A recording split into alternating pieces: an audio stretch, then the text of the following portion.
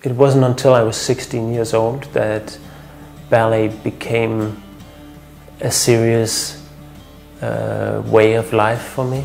I decided to try and audition for a proper professional ballet school. Also, what was important for me was that by focusing on dancing, I gave up on a lot of other passions of mine.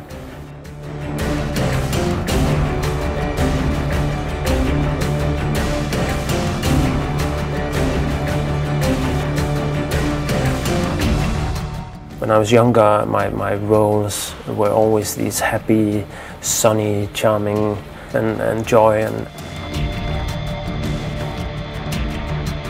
So my character, the wolf, is somebody who's been through a lot of hardship, and I think the sole purpose of the wolf's life is revenge.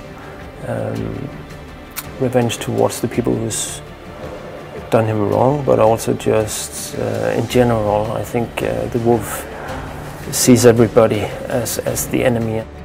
Perhaps it will help him, soothe him somehow.